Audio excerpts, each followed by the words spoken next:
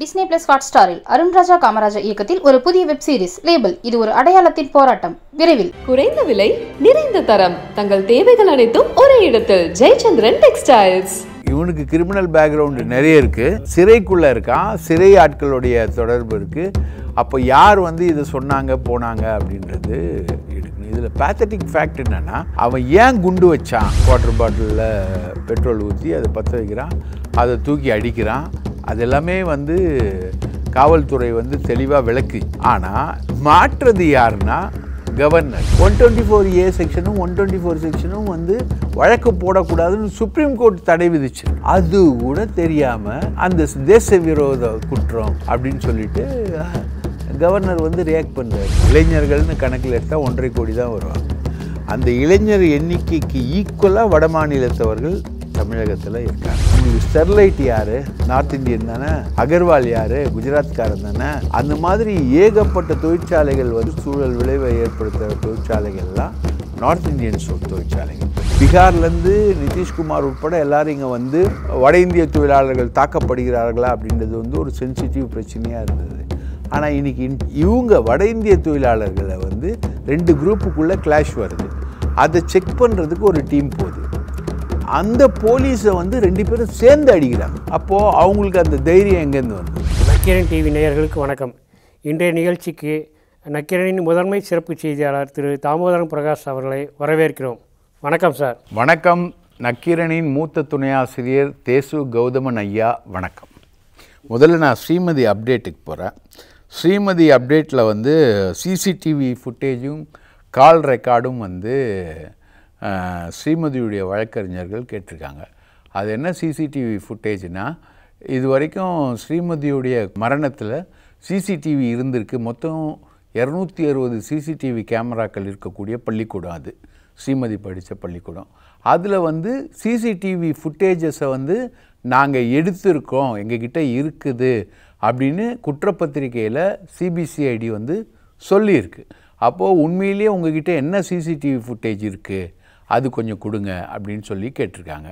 அதை ஜட்ஜு என்ன சொல்லியிருக்காங்க, அது கோர்ட்டில் ஒப்படைச்சிருக்காங்க. நீங்கள் பென்ட்ரைவ் கொடுங்க, நான் உங்களுக்கு ட்ரான்ஸ்ஃபர் பண்ணித்தரேன் அப்படின்ற மாதிரி ஸ்ரீமதியோடைய அம்மா கிட்டே சொல்லியிருக்காங்க. ஸோ அவங்க பென்ட்ரைவ் கொடுத்து அது வாங்குகிறாங்க. அதுக்கப்புறம் அவங்க கேட்குறது கால் ரெக்கார்ட்ஸ். கால் ரெக்கார்ட்ஸ் ரவிக்குமார், ஜெபஜீவ பிரியா, சாந்தி மற்றும் 2 ஆசிரியைகள், இவங்களுடைய கால் ரெக்கார்ட்ஸ் எல்லாம் வேணும் எங்களுக்கு. அந்த சம்பவம் நடந்த டைமில் ரவிக்குமார் யார் யார்கிட்ட பேசினார்? ரவிக்குமார் அப்போ எஸ்பியாக இருந்த ஒருத்தர்கிட்ட பேசியிருக்காரு. அப்புறம் ஆர்எஸ்எஸ் தலைவர்கள் கிட்டலாம் தொடர்பு கொண்டு பேசியிருக்காரு. அதுக்கு முன்னாடி ஒரு பிறந்தநாள் விழா நடந்தது. அந்த பிறந்தநாள் விழாவுக்கு ஒரு விஐபி வந்தாங்க. அந்த விஐபிக்கு ஸ்ரீமதியை பலியாக்க பார்த்தாங்க அப்படின்றது தான் குற்றச்சாட்டு. அதனால்தான் கொலை அப்படின்றது தான் செல்வியுடைய கேஸு. அந்த கேஸுக்கு இந்த கால் ரெக்கார்ட்ஸ் உதவும். அந்த டைமில் யார் யார்கிட்ட ரவிக்குமார் பேசினார், சாந்தி யார்கிட்ட பேசினாங்க, அந்த கால் ரெக்கார்டெலாம் கேட்டால் அந்த கால் ரெக்கார்ட்ஸ் எதுவுமே சிபிசிஐடி கைப்பற்றலை அப்படின்னு சொல்லியிருக்காங்க. கோர்ட்லேயும் ஒப்படைக்கலை. இப்போது அது வழக்கு தொடர்பான டாக்குமெண்ட் கோர்ட்டில் ஒப்படைக்கணும். அது ஒப்படைக்கலை அப்படின்றத சொல்லியிருக்காங்க. ஸோ இந்த 2த்துக்குமான பதில் கேட்டு ஸ்ரீமதியுடைய வழக்கறிஞர்கள் போராட சிசிடிவிக்கான பதில் மட்டும் மேஜிஸ்ட்ரேட் கிட்டேருந்து கிடைச்சிருக்கு. அந்த சிசிடிவிக்கான பதில் கிடைக்கும்பொழுது நமக்கு இன்னும் பல உண்மைகள் ஸ்ரீமதி வழக்கில் தெரியும் அப்படின்றத நம்ம வாசகர்களுக்கு நம்பிக்கையோடு நம்ம தெரிவிக்கிறோம். ஸ்ரீமதி வழக்கின் அப்டேட்டுக்கு நன்றி சார். இப்போது கவர்னர் மாளிகைக்கு முன்னாடி குண்டு வெடித்தது, பெட்ரோல் குண்டு வெடித்தது, இல்லை வெடிக்கலை அப்படின்ட்டு நிறைய சர்ச்சை. கவர்னர் மாளிகைக்கே பாதுகாப்பே இல்லை அப்படிங்கிற மாதிரிலாம் கிளம்பியிருக்காங்க. இதில் என்ன தான் நடந்தது சார்? கருக்காவினோத் அப்படின்ற பையன் ஒரு சைக்கோஃபேன்சினா அமைச்சர் ரகுமதி சொன்ன மாதிரி ஒரு மனநோயாளி அப்படின்னு வச்சுக்கலான்னு வச்சுக்கோங்களேன். நீட்டு தேர்வுக்கு பிஜேபி தான் எதிர் அப்படின்னு சொல்லியிருக்காங்க. அப்போவும் அவன் சிறையில் இருந்திருக்கான். போய் பிஜேபி ஆஃபீஸில் குண்டு வீசியிருக்கான். இப்போ சிறையில் இருக்கும் பொழுது இஸ்லாமிய கைதிகளை விடுதலை செய்கிறதுல கவர்னர் தான் கையெழுத்து போடாமல் இருக்கார் அப்படின்றத சொல்லியிருக்காங்க. உடனே நேராக நடந்து போய் கவர்னர் ஆஃபீஸில் குண்டு வீசியிருக்கான். அதே மாதிரி பார்த்திங்கன்னா ஏற்கனவே டாஸ்மாகில் ஒரு தடவை தகராறு, டாஸ்மாகில் பெட்ரோல் குண்டை வீசியிருக்கான்.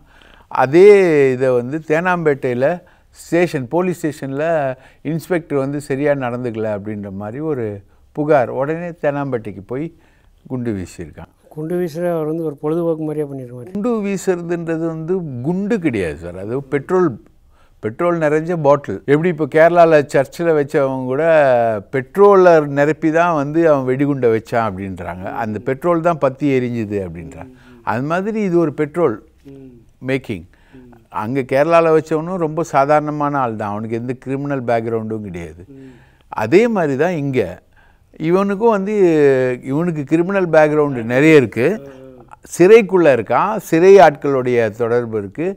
அப்போ யார் வந்து இதை சொன்னாங்க போனாங்க அப்படின்றது எடுக்கணும். இதில் பேத்தட்டிக் ஃபேக்ட் என்னென்னா, அவன் ஏன் குண்டு வச்சான் அப்படின்றத வந்து காவல்துறை வந்து தெளிவாக தன்னோட ஸ்டேட்மெண்ட்டில் போடல.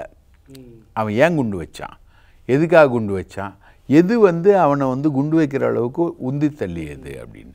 இதில் வந்து கொத்தா மாட்டினது வினோத் கிடையாது. வினோத் வந்து தேனாம்பேட்டிலேருந்து நடந்து வரான், அதுக்கப்புறம் தனியாக வரான், அப்புறம் பிளாட்ஃபார்மில் வச்சு குண்டை வச்சு பற்ற வைக்கிறான், பேக்கெட்லேருந்து எடுத்து பற்ற வைக்கிறான், குவார்ட்டர் பாட்டிலில் பெட்ரோல் ஊற்றி அதை பற்ற வைக்கிறான், அதை தூக்கி அடிக்கிறான். அது எல்லாமே வந்து காவல்துறை வந்து தெளிவாக விளக்குச்சு. ஆனால் இதில் வந்து மாற்றுறது யாருன்னா கவர்னர். அவர் என்ன பண்ணுறாரு, இது வந்து முதல்ல வந்து கவர்னர் மாளிகையினுடைய காவலாளர்கள் தான் இதை தடுத்தாங்கன்னு சொல்கிறாரு. அப்புறம் கவர்னர் மாளிகைக்குள்ளே வந்து பூந்து குண்டு வைக்க முயற்சி பண்ணாங்க அப்படின்னு சொல்கிறாரு. 2 குண்டு வீசிட்டாங்க அப்படின்னு சொல்கிறாரு, 3 குண்டு வீசிட்டாங்கன்னு சொல்கிறாரு.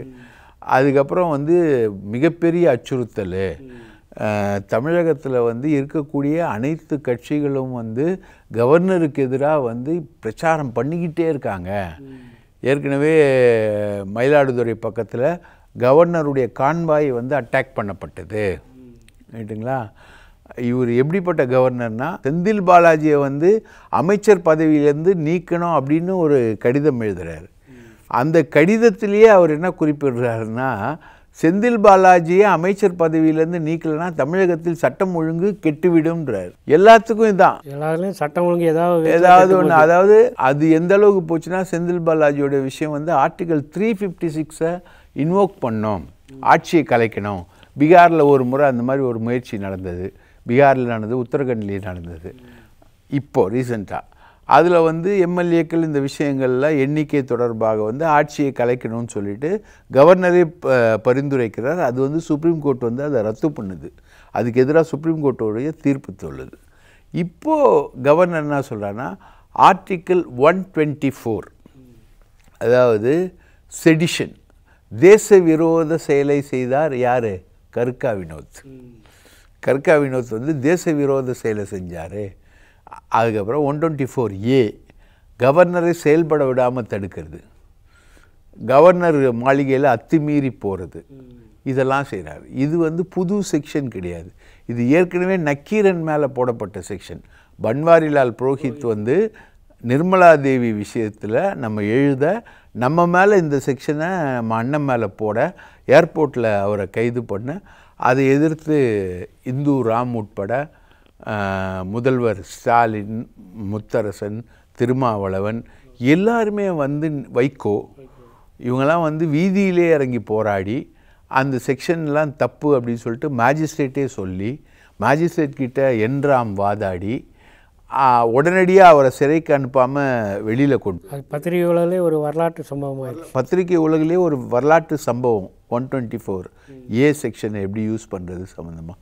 அதுக்கப்புறம் வந்து உயர்நீதிமன்றமும் அந்த வழக்கு போட்டது தவறு அப்படின்னு சொல்லிட்டு 124A செக்ஷனில் வந்து நக்கீரன் மேலே வழக்கு போட்டது தவறுன்னு சொல்கிறது. அப்புறம் இன்னொரு வழக்கில் உச்ச நீதிமன்றம் என்ன சொல்லுது, இந்த 124A செக்ஷனும் அதோட ரீட் ஆகுது. 124A 124A செக்ஷனை வந்து மத்திய அரசும் மாநில அரசும் பயன்படுத்தக்கூடாதுன்னு சொல்லு. அதில் வந்து புதிய வழக்குகள் எதுவுமே போடக்கூடாதுன்னு சொல்லுது.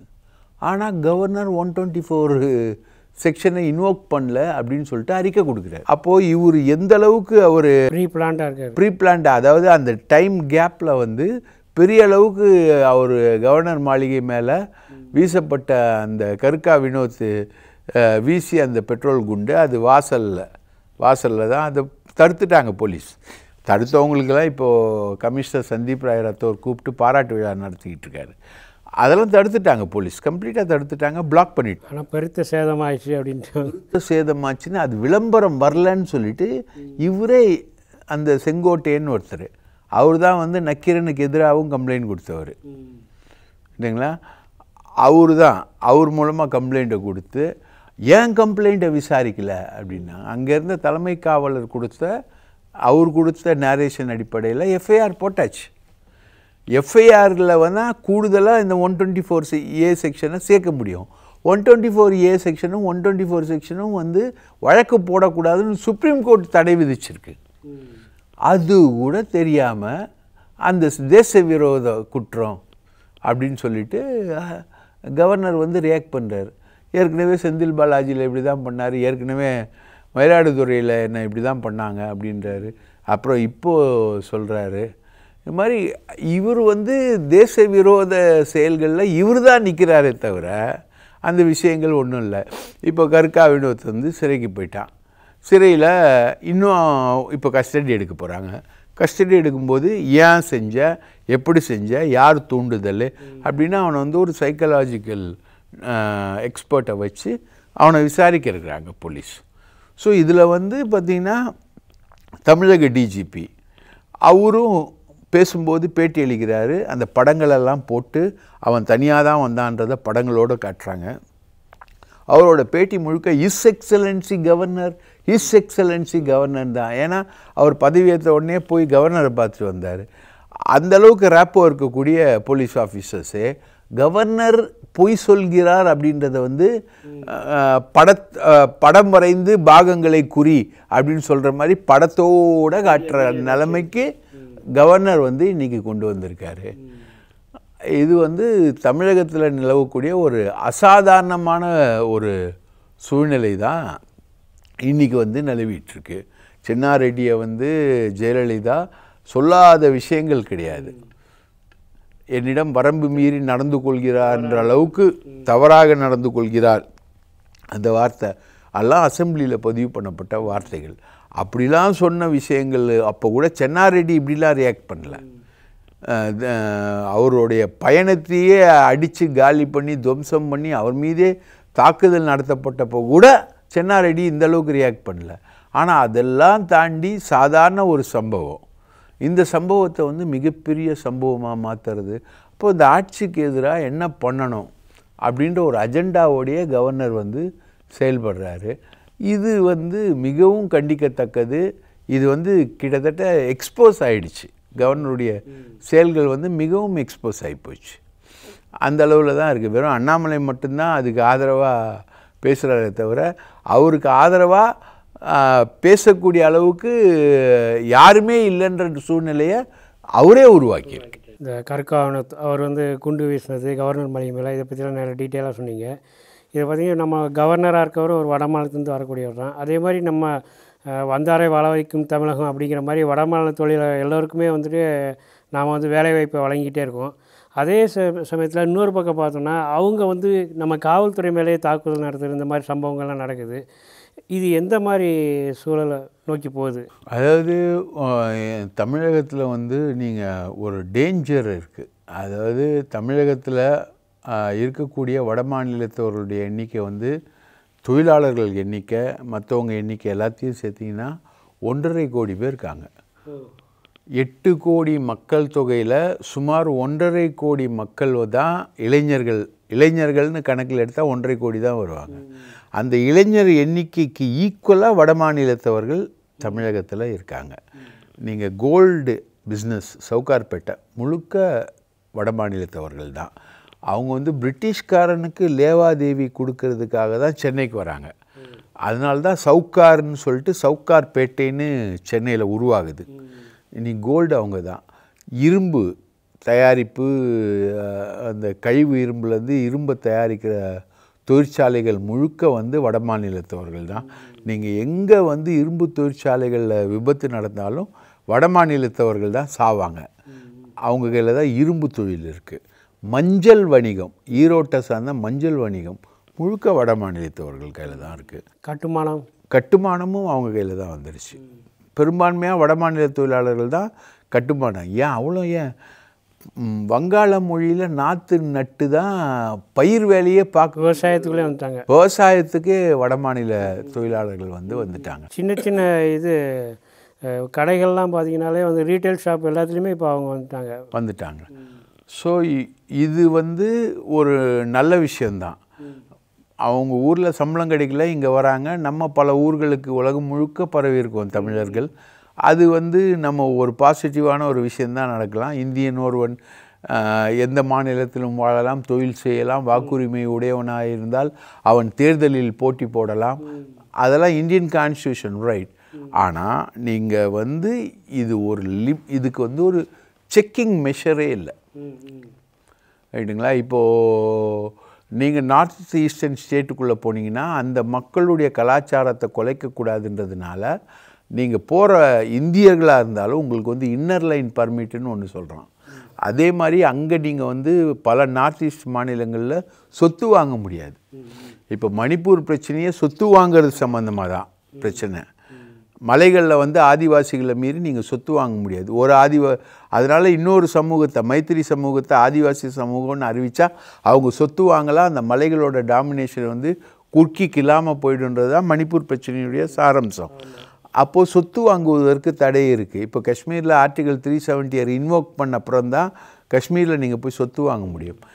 ஆனால் நார்த் ஈஸ்டில் அந்த மாதிரி பண்ண முடியாது. ஆனால் இங்கே அதே நார்த் ஈஸ்ட் அவங்க சொத்து வாங்குகிறாங்க, அவங்க டாமினண்ட்டாக வராங்க, பல பிஸ்னஸ்களில் வராங்க.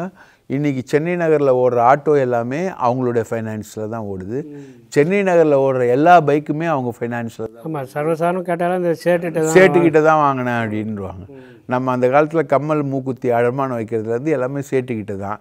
குவார்ட்டருக்கும் சேட்டு தான், ஆட்டோவுக்கும் சேடு தான், பைக்குக்கும் சேடு தான். இது மாதிரி தான் சேடு வந்து நம்மளுடைய வாழ்க்கையில் கலந்துருக்காங்க. தனியார் வங்கிகளையே டாமினேட் பண்ணுறாங்க. இப்போ நீங்கள் கடலூர் சிப்காட்டில் வந்து மோசமான சுற்றுச்சூழல் விளைவை ஏற்படுத்துகிற தொழிற்சாலைகள்லாம் நார்த் இந்தியன்ஸ் தொழிற்சாலைகள். உங்களுக்கு ஸ்டெர்லைட் யார்? நார்த் இந்தியன் தானே. அகர்வால் யார்? குஜராத்காரன் தானே. அதுதான். அந்த மாதிரி ஏகப்பட்ட தொழிற்சாலைகள் வந்து பொல்யூஷன்ஸ் ஏற்படுத்துது. இது இல்லாமல் ஐஏஎஸ்ஸு, ஐபிஎஸ்ஸு அப்படின்ற லெவல்லையும் நார்த் இந்தியன்ஸ் வராங்க. இன்றைக்கி தலைமைச் செயலாளர் எடுங்க நார்த் இந்தியனு, டிஜிபி எடுங்க நார்த் இந்தியனு, இல்லைங்களா? இப்போ வர்றதெல்லாம் நம்ம வந்து தப்புலாம் சொல்ல, அவங்கெல்லாம் படிச்சுட்டு தான் வராங்க, அதுக்குள்ளெல்லாம் நம்ம போகல. ஆனால் இதுக்கு ஒரு செக் அண்ட் மேட் மெஷர் வரணும். கொஞ்சம் நாளைக்கு முன்னாடி நார்த் இந்தியன் பிரச்சனை வந்தது. அப்போது பீகார்லேருந்து நிதிஷ்குமார் உட்பட எல்லோரும் இங்கே வந்து வட இந்திய தொழிலாளர்கள் தாக்கப்படுகிறார்களா அப்படின்றது வந்து ஒரு சென்சிட்டிவ் பிரச்சனையாக இருந்தது. ஆனால் இன்றைக்கி இன்டர்ன் என்ன இருக்குது? இவங்க வந்து அம்பத்தூரில் இவங்க வட இந்திய தொழிலாளர்களை வந்து 2 குரூப்புக்குள்ளே கிளாஷ் வருது. அதை செக் பண்ணுறதுக்கு ஒரு டீம் போகுது. அந்த போலீஸை வந்து 2 பேரும் சேர்ந்து அடிக்கிறாங்க. அப்போது அவங்களுக்கு அந்த தைரியம் எங்கேருந்து வந்தது? நீங்கள் அலோவ் பண்ணிட்டீங்கன்னா, இப்போ ஒரு 33 பேரை கைது பண்ணியிருக்காங்க. போலீஸ் வந்து நடவடிக்கையை வந்து அப்சல்யூட்டாக எடுத்திருக்காங்க. 33 பேரை கைது பண்ணிட்டாங்க. அதில் வந்து பார்த்திங்கன்னா ஒரு அப்பாவி போலீஸ்காரர், அவரு அடின்னு அடிக்கிறாங்க. அவர் தப்பிக்கவே வழி இல்லாமல் போகிறாரு. அந்த போக்கு என்பது வந்ததுன்னா அளவு மாற்றம் குணம் மாற்றம் சொல்லுவாங்க. இப்போ 1.5 crores வந்து தமிழ்நாட்டுக்குள்ளே இருக்காங்க. இவ்வளோ பிஸ்னஸ்க்குள்ளே இவங்க இருக்காங்க, போகிறாங்க, வராங்க, எல்லாமே இருக்காங்க. தண்ணி வந்து 99 டிகிரி சூடாகிற வரைக்கும் தான் தண்ணி. அந்த வெப்பம் வந்து 100 டிகிரியை தொடும்போது தண்ணி ஆவியாயிடும். அளவு மாற்றம் என்பது குணமாற்றத்தை கொண்டு போகும். கலாச்சார மாற்றமாகும். இப்போ நமக்குன்ட்டு இப்போ நம்ம தமிழ்நாடுனா நீட் எதிர்ப்புன்னு ஒன்று இருக்கும். இப்போ வட மாநிலங்கள் வந்து அதில் வந்து பெருசாக கண்டுக்கிறது இல்லை. அப்போ நம்மளோட எதிர்ப்பை வந்து கொண்டு போகிறப்ப வந்து அதிகாரிகள் அதுக்கு சப்போர்ட் பண்ணணும். இந்த மாதிரி நிறையா இருக்குது, நிறைய விஷயம் இருக்குது. அந்த மாதிரி அவங்களுடைய குணாம்சம் என்பது வரும், பொலிட்டிக்கலாக வரும். இப்போ ரேஷன் கார்டு வந்து நீங்கள் இந்தியாவில் எங்கே வேணால் வாங்கிக்கலாம். ரேஷன் கார்டு வச்சுக்கிறாங்க. இப்போ இங்கே இருக்கக்கூடிய பீகார் மாநில தொழிலாளர்கள் எல்லாருமே ரேஷன் கார்டு வச்சுருக்காங்க. இந்தியா முழுக்க ஒரே ரேஷன் கார்டு அப்படின்ற பாலிசிக்கு வந்துருச்சு. அப்போது இது உள்ளே வரக்கூடிய வடமாநில தொழிலாளர்கள் யார்? பலர் வந்து குற்ற சம்பவங்களில் சம்மந்தப்பட்டவங்க. இன்றைக்கி ரவுடிகள் கையில் துப்பாக்கி கிடைக்குது. அந்த துப்பாக்கி முழுக்க வட மாநிலங்களில் தான் இம்போர்ட் பண்ணப்படுது. அவங்க தான் கொடுக்குறாங்க. அங்கே வந்து நக்சல் இன்ஃபெஸ்டேஷன் இருக்குது, தீவிரவாதிகள் இன்ஃபெஸ்டேஷன் இருக்குது, எல்லாமே இருக்குது. அவங்களுக்கு எல்லாமே கிடைக்குது. அதே மாதிரி போதைப் பொருட்கள் நடமாட்டம், கஞ்சாவாகட்டும், ப்ரௌன் சுகர் ஆகட்டும், மற்ற விஷயங்கள் ஆகட்டும், இதெல்லாம் வட மாநிலங்கள்லேருந்து இம்போர்ட் ஆகுது. அருவாள் கத்தின்னு வச்சுருந்தவங்களாம் இப்போ வந்து குண்டு வீச்சு, துப்பாக்கி சூடு இந்த மாதிரி வந்துடும், அந்த மாதிரி வர்றாங்க. ஸோ இந்த அளவு மாற்றம், குணமாற்றம் வந்து ஒரு கட்டத்துக்கு மேலே போச்சுன்னா என்ன ஆகும்? நேற்று தமிழீழம், இன்று பாலஸ்தீன், நாளை தமிழகம், இந்த மாதிரி வந்துடக்கூடாதுல்ல. அங்கே பாலஸ்தீனத்தை வந்துட்டு அவங்கள இஸ்ரேலை விட்டதில் வந்து கடைசியில் வந்து முழுக்க வந்து ஆக்கிரமிச்சு இப்போ பாலஸ்தீனர்கள் வந்து போராட வேண்டியதாகிடுச்சு தங்களோட நிலத்துக்காக பாலஸ்தீனர்கள். அந்த மாதிரி இந்த வட இந்திய தொழிலாளர்கள் உள்ளே வர்றது வந்து தப்பே கிடையாது. அவங்க வரலாம், வயிற்று பசிக்காக உள்ள வராங்க, அரிஜான் வயிற்றுக்காக உள்ள வராங்க. அவங்கள நம்மளும் ஆதரிக்கலாம். கடினமாக உழைக்கிறாங்க, ஹார்ட் ஒர்க் பண்ணுறாங்க. தமிழர்களை விட அதிகமாக வேலை பார்க்குறாங்க. தமிழர்களை விட கம்மியாக சம்பளம் வாங்குறாங்க. இதை வந்து தமிழ் முதலாளிகள் வந்து ஆதரிக்கிறாங்க. அவங்கள எல்லாரையுமே சப்போர்ட் பண்ணிட்டு போகிறாங்க.